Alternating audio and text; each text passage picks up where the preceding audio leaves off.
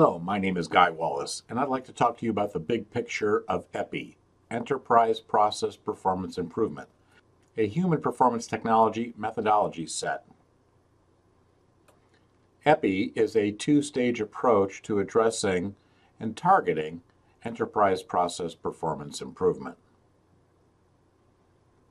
The big picture of EPPI includes a look at the enterprise and breaking it down into functions and departments where we can begin to look at three different sets of processes. There's the core processes of an organization, and there are the leadership processes of an organization, and there are the support processes of an organization. We can use the organizational chart to organize our view of the processes that we need to manage and perhaps improve. First of all, when we look at a process, we must determine whether or not it's been designed to meet all stakeholder requirements. What's required depends on the balanced performance requirements of all of the stakeholders. The second thing we look at are the environmental assets that enable those processes to determine if they are adequate to the needs. That includes data and information, materials and supplies, tools and equipment, facilities and grounds, budget and headcount, and very importantly, the culture and consequence systems that exist. What is required depends on both the performance requirements and the human capabilities that are available. The third thing we look at are the human assets that enable the process performance given the environmental assets. Human assets bring several types of attributes and capabilities and values to the enterprise processes. There are awareness, knowledge, and skills, physical, psychological, and intellectual attributes, and personal values. What is required depends on both the performance requirements and the environmental capabilities available. Once we understand the process performance and enabler requirements through our analysis, we can begin to look at the provisioning systems within an organization. Those might include, on an HR side of things, organizational and job design and redesign systems, staffing and succession planning systems, recruiting and selection systems, training and development systems, performance appraisal and management systems, and compensation and benefit systems, and reward and recognition systems. On the non-human side, we can begin to look at the information and data systems, material and supply systems, tools and equipment systems, the financial systems, the facilities and ground systems, and the culture and consequence systems that encompass the environment in which humans work within the process parameters. Determining the specific roles and responsibilities for these human asset management systems and the environmental asset management systems in your enterprise is the key to performance improvement. Again, we can look at the building blocks of an enterprise process performance architecture and do that at the departmental level.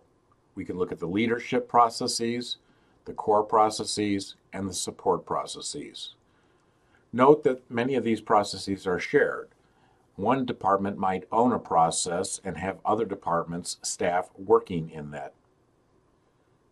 Again, if we find process performance issues, we go to the provisioning systems upstream and review those for the improvements that they might make in their departmental processes. We use the EPPI fishbone diagram, adapted from the Ishikawa diagram, to assess the adequacy of the enablers that support the process. First of all, again, we start with the process. Is it even designed? Is there a formal process that's being followed? Or is it informal and has great variability that might be attended to? Then we can look at the environmental assets to determine whether they're adequate to the demands, the requirements of the process or processes. And thirdly, we look at the human assets that enable those processes, given the environmental assets available. The organizations that provision the human assets, as well as the environmental assets, are different from my diagram on the left. You must use that diagram on the left to determine who is responsible for the provisioning of these asset enablers to the processes. When we do improvement, we're looking at usually the worker level at the bottom, the work that they do, the workplace itself, and the world in which it exists. There are many, many improvement methodologies that can be utilized to attack these four levels. My EPPI processes, targeting EPPI, includes stage one, the targeting effort itself, and that leads to one or more stage two efforts to actually fix the provisioning systems or the process itself to improve performance and or to maintain and sustain performance. Stage one starts off with project planning and kickoff, an analysis of the current state, a design of the future state, and implementation which determines which gaps to address using something akin to the Pareto analysis methods. Stage two is where the EPPI intervention initiatives are undertaken. Again, one or more of these might be necessary in order to achieve the process performance improvement. Again, stage one often leads to more than one stage two efforts. No ISD practitioner and no performance improvement consultant can possibly know it all. Performance improvement requires a collaboration across many disciplines to be truly effective and efficient. My goal with EPPI was to enable a smooth segue from PACT, my ISD methodologies, training in other words, to performance improvement consulting. PACT is a subset of EPPI. Many of the tools and methodologies and techniques used in PACT are also used in EPPI. Lean ISD, my 1999 book on the PACT processes, addresses instructional systems design at two levels, curriculum architecture design and at modular curriculum development or instructional activity development efforts. Those last stage two efforts, if you will, are the equivalent of ADDIE. In 2011, I updated the Lean ISD book into these 5 books. These addressed PACT by ISD methodologies for performance-based training and development.